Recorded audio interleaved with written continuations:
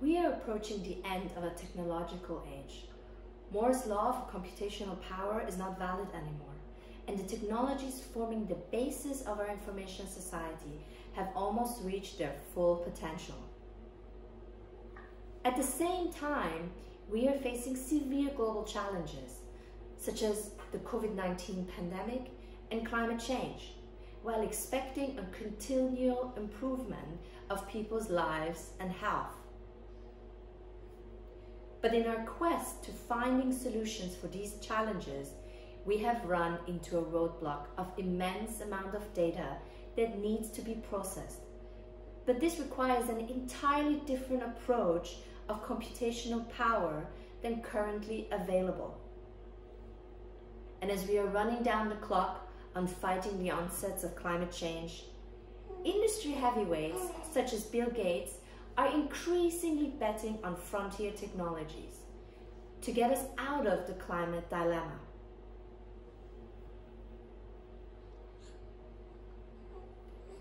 Now, the latest buzz is around quantum computing, with much of the excitement stemming from the way data is processed and the exponential scale at which computational power is facilitated. Classical computers perform operations using qubits, which can only store data either as zeros or as one.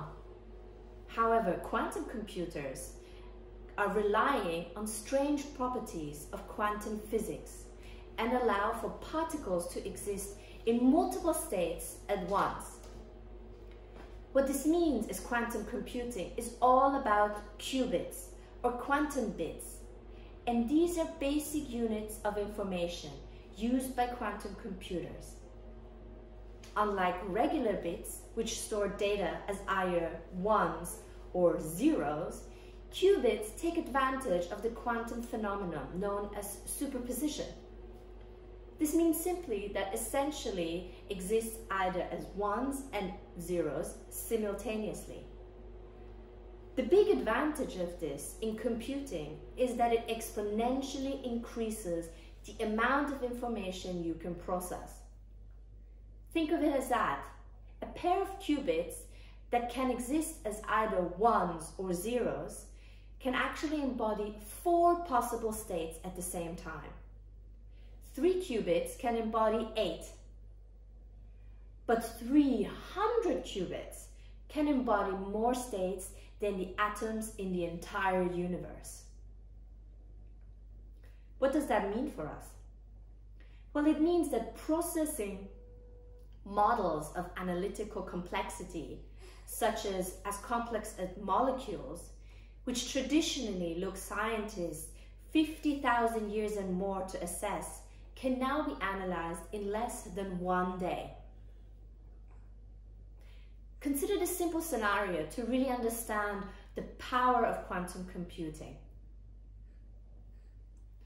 Imagine laying a deck of 52 playing cards side by side, facing down in front of you, and wanting to find the ace of hearts with as few draws as possible.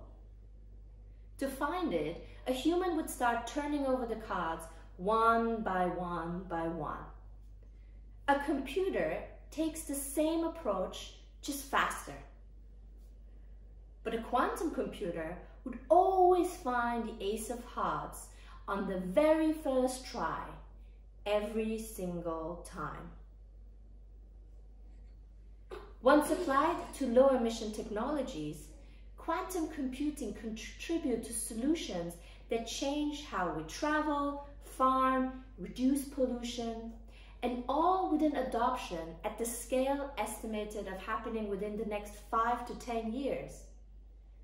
This would lead to incredible progress for our societies and in our fight against climate change. This might help us design better batteries, creating more carbon-efficient fertilizers, develop more targeted medicine, because a quantum computer could run simulations before a company actually builds real-world prototypes, saving us a lot of time, money, and error rates. One very high-buzzed area of application is the field of chemistry, which will be dramatically disrupted by the development of quantum computing, because it enables the advanced simulation of molecules and reactions. The technology allows us to flawlessly model complex molecular systems at a fraction of the cost and time, leading to developments of new materials for higher efficiency batteries or energy efficiency fertilizers. Normally, or currently, finding such new technologies is an expensive and daunting task, because without the ability to simulate the properties of candidate molecules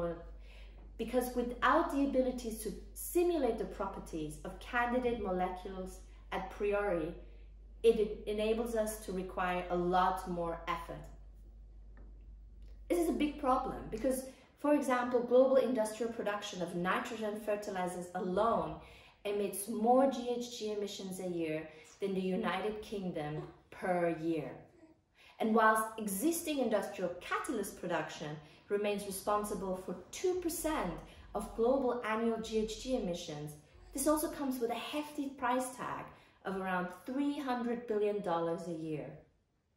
Transforming these cost curves will be transformational in our fight against climate change. And the industry has picked up on this transformational power of quantum computing, with companies such as BASF, Microsoft, and IBM putting up considerable funding to replicate complex systems, such as photosynthesis, fertilizer production, and betting on collapsing cost curves as a consequence. The energy sector is also likely to be transformed by the emerging quantum technology revolution. For instance, quantum computers will be capable of optimizing power grids and predicting environmental effects of various energy producing and transportation methods without them actually be put into the real life scenarios straight away. Of course, the much higher efficiency of a quantum-based calculation device will make the energy consumption also significantly smaller than if using conventional computers for the same tasks. Also, quantum computing is likely to be superior in predicting material properties, as relevant, for instance, in the exploration of more efficient materials for batteries or photovoltaics, where the interaction between the light and the material is indeed quantum in nature. Simply put, the future, the financial and the environmental gains of this new technology could be absolutely immense. And according to research by NASDAQ, the productivity gains by end users of this technology in the form of cost savings and revenue opportunities are expected to surpass $450 billion per annum in the next 5 to 10 years.